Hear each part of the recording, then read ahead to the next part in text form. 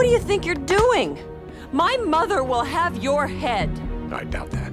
On the surface, kids' movies are nothing more than bright, colorful images and happy, straightforward fairy tales. But sometimes there are some extra details packed within. Please, Hopper! I'll get more grasshoppers and be back next season, but you won't. Welcome to WatchMojo.com, and today we're counting down our picks for the top 10 movie subplots and themes you missed as a kid. You know, Marty, you look so familiar to me. Do I know your mother? Yeah, I think maybe you do. For this list, we're looking at movies with hidden messages, secondary storylines, or complex ideas that our younger minds probably didn't catch on to when we first saw them. What happened in here? Oh, you mean my room? Oh, and just so you know, a spoiler alert might be in order. I bet he only likes to tinkle in the woods. I did not need to know that. Number 10. AIDS, Harry Potter and the Prisoner of Azkaban. Welcome to Hogwarts School of Witchcraft, Wizardry, and Sexually Transmitted Infections. Bloody hell! Yep, there seems to be more to the magic of Harry Potter's world than we originally understood. Lycanthropy is an incurable affliction that turns humans into werewolves through magical means during a full moon. Professor Lupin.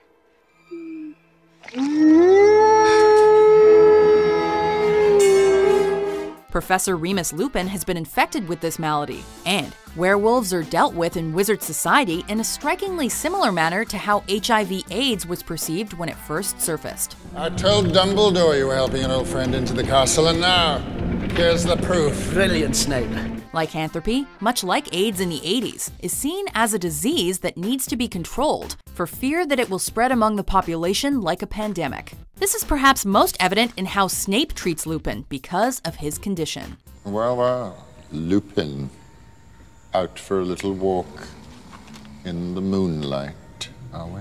Number 9. A metaphor for concentration camps. Chicken Run. Chickens go in, pies come out. That's right, a movie about a bunch of chickens trying to escape a farm and their cruel captors is actually an allegory for the concentration camps of World War II. Shocked? We'll break it down for you. Firstly, the chicken houses share a remarkable resemblance in design to the living quarters at Auschwitz, especially with regards to their drab, grim appearance. Secondly, the chickens represent the Jewish prisoners and how they were forced into labor. If they refused, they were immediately executed, or in the case of Chicken Run, turned into a pie. Chicken pies? Speaking of pies, in the end, Mrs. Tweedy decides to turn all the chickens into pies, mirroring Hitler's final solution. Dark stuff. You are going to be a pie. Number 8. It's all about puberty, Spider-Man. Tally-ho. He's got radioactive blood and a whole lot of hormones kicking in. This one shouldn't be too much of a stretch to understand, as underneath the spandex and high-flying superheroics, Peter Parker is just a mild-mannered teenager going through the same growing pains any other pubescent youth would experience. At the start of the movie, Peter is tiny, timid, and unbelievably awkward around girls. However, after a radioactive spider bites him, his body begins to undergo some very major transformations, particularly in his muscles. Any better this morning? Any change? Change? Yeah. Big change. Peter then begins sprouting small hairs and producing a white sticky substance that he can shoot out of his body. Superpowers or not, it's a good idea to shut the door while exercising. What's going on in there? I'm exercising. Number 7. Kidnapped by Trolls. Frozen. Come on, Sven.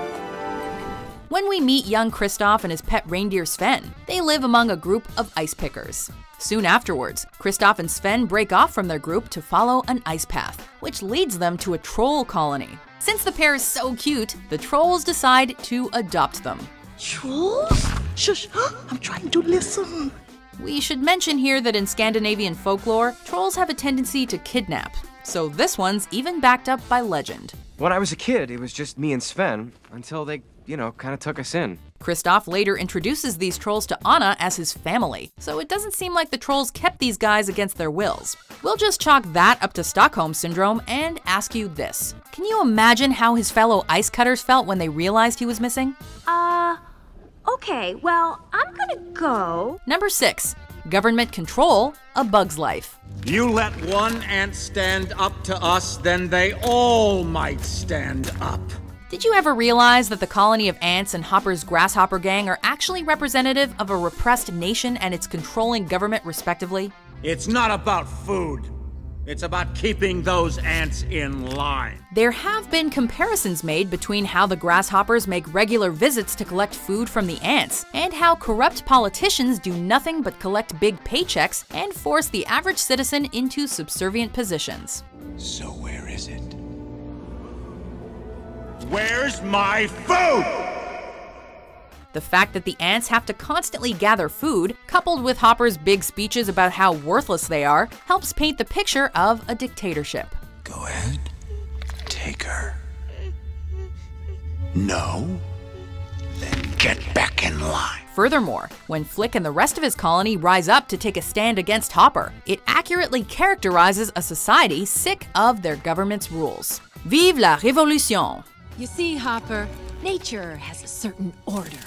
The ants pick the food, the ants keep the food, and the grasshoppers leave. Number 5. Breeding a more powerful colony, ants. Okay, people, are we feeling good? Yeah. Another animated film about insects, ants also had subliminal messages hidden within. Come on, Z, help us build a bigger, better colony. And for crying out loud, try to be happy about it. It's clearly established that the villain General Mandible is intent on wiping out the part of the colony that he deems weak, in order to rebuild it from the ground up.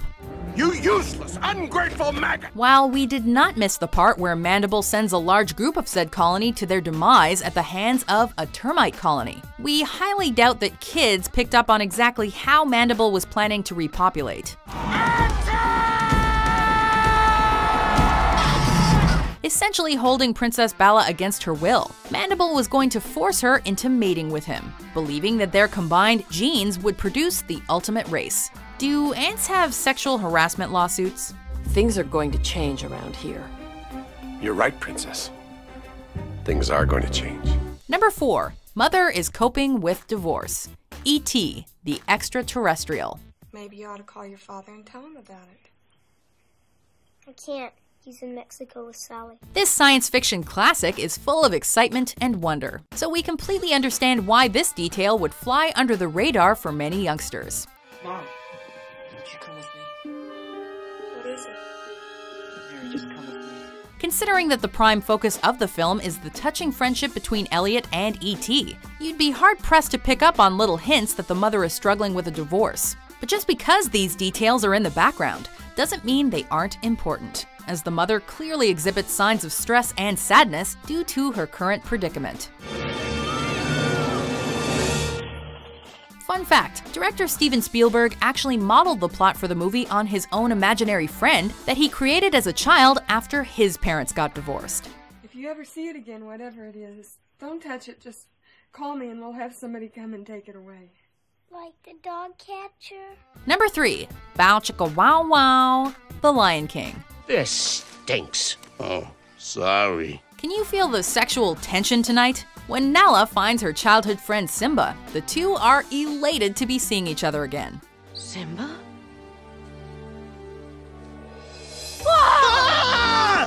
How did you? However, once the reunion and introductory hellos are made, Elton John's Can You Feel the Love Tonight begins to play, and things get really steamy really fast.